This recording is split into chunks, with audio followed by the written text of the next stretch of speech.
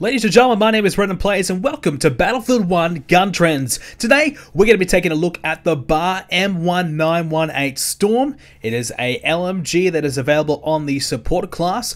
Basically, in this series, we're going to be analysing a different gun every single episode, showcasing what I do, what I don't like about the weapons, and if I would recommend for all of you Battlefield players out there to use this weapon. First of all, the Bar is my most used weapon in the game thus far. It's a weapon that I feel as though is useful in a number of different close combat situations. I'm primarily a team deathmatch player, obviously coming from Call of Duty majority of the time. But over the last few years, I've been morphing myself into a Battlefield player more and more, but I still love going back to Team Deathmatch and playing that game mode. So the Bar for me is a perfect gun for this game mode. It's great, it plays a little bit like an assault rifle. The only real downfall about this gun is the fact that it only has 20 bullets per clip. That is a major downside, because at the moment there's other LMGs in there that you can have up to 40, 50 or even over 100 bullets per clip to use for your advantage. This gun only has 20, and that means that when you're in a situation where there's more than one, maybe two, maybe three players at the same time, which certainly happens a lot in Team Deathmatch, as I've found out over playing over the last couple of weeks, there is a very common chance that you're going to find more than one player in different interactions. So you'll notice that this weapon will let you down when you're trying to get more than one kill at one point, but it does have pretty good damage, and it's certainly very good for more close combat situations. Now, I certainly wouldn't recommend this gun for a bigger game mode such as Conquest, because you'll find that the range will let you down, and obviously not having enough bullets, and I don't know how I survived this. I mean, this is nuts. That guy just needs to turn the game off and never play it again. Honestly, that was embarrassing by me and a little bit by him as well. I mean, come on. But anyways, we somehow survived that.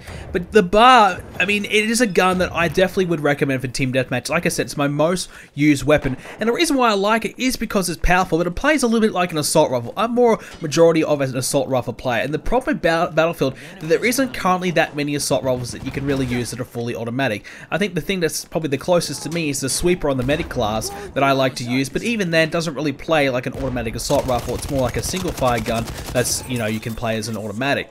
The Bar, though, having only 20 bullets, you can move around pretty quickly. It doesn't feel like an LMG so much in terms of movement. It's a weapon that I would certainly recommend if you are a player that is very fond of the assault rifles in previous games, because unfortunately Battlefield 1 does not really feature too many. So the Bar is certainly something that you can really substitute as that type of weapon, and it certainly plays like that as well. And like I said, I'm a majority of a Team Deathmatch player, and it's a gun that I can really get some good scores on.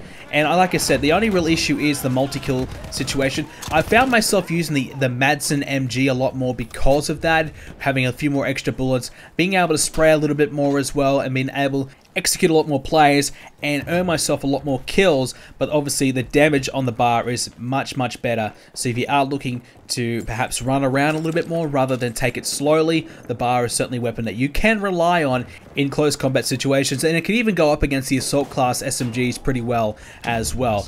But it's certainly a weapon I highly do recommend. And obviously the support class, I think, is the best class in the game in my opinion, alongside the medic.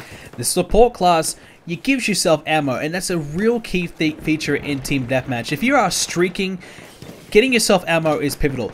Nobody really gives out ammo too much. I don't think there's a lot of people usually running the support class, so you don't really get many opportunities to get ammo, so being able to do it yourself is crucial. I know that it's been so many times where I run out of ammo on different classes when I'm not playing a support because I'm on a good kill streak, I'm doing well, but I have to try and find another gun to pick up or try and rely on my secondary to get me through, and that's obviously not going to work majority of the time. So it's certainly a gun that can rely on, and somehow once again we survived this situation here as well. But obviously being able to give yourself more ammo constantly, it's certainly something that I think you can use, and you can use very successfully. The thing about the Bar is that I didn't really try and turn to the Bar right until perhaps after 20-30 hours of gameplay, because I was using the Madsen or the Lewis, and I was having a lot of success for those weapons. So for me personally, when I have a lot of success on a certain gun, I'm pretty reluctant to change to anything else. If I'm doing well, I'm happy with that, and I'm happy to keep on sticking with that gun for as long as I possibly can until I feel the need to try and switch it up. So you can see there's a couple of instances there where really you can mow down your opponent pretty easily at close quarter range right there. Now a bit more of a mid-range type of fight, certainly in Team Deathmatch anyways.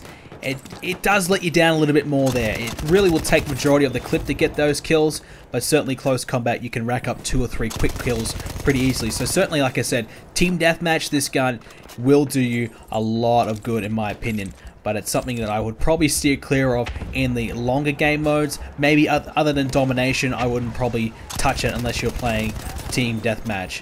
So you can see, pretty easily to kill there, and really does some solid damage that you can really use to your advantage. And I certainly think it's something that you should definitely try out. Like I said, I was a little reluctant to try it because how familiar and how comfortable I was getting with the other LMGs in the support class. But once I did try it, I really found myself having a lot of success with the gun and haven't really turned back yet. So obviously when you rank up, you unlock more weapons, and I think it's really a good idea to try out more weapons. It's something that I really lack in doing. I need to try and do that a little bit more.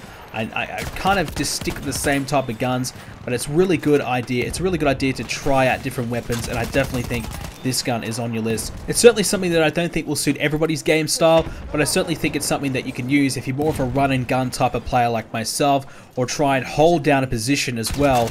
I think you'll have a lot of success with it in my opinion. So let me know your thoughts on this weapon in Battlefield 1. Hope you guys like something a little bit different on the channel. I'm no Battlefield expert. I currently have about a 2.75 KD on the game, so I mainly play Team Deathmatch, so I feel as though I can lend a few tips and tricks here and there for some of the newer players to Battlefield, or someone who's just looking to for someone who's just looking for a little bit more information about some different guns and something to try out in the future. But let me know your thoughts and opinions. If you enjoyed this video, make sure you do leave a like. If you are new to the channel, or if you want to subscribe to the channel to see more videos, make sure you do hit that subscribe button for me. We'll be back with another episode of Gun Trials very, very soon, as we're going to continue to try out every different gun in the game. I haven't used every weapon in the game, so it's a great opportunity for me to try out all the different guns to give you my thoughts and opinions on every weapon in the game. I'm a huge Battlefield player. I love playing Battlefield. It's one of my favorite games right now. I've been a big player of Battlefield for the last number of years, so it's great to actually really sink my teeth into a shooter for the first time. Going back to my roots a little bit, I used to do Battlefield videos on my old channel. It's been a long time since I've done it, but I'm going to keep on uploading some different types of games in the future going forward to give you guys some variety. Hope you guys enjoyed it. See you next time.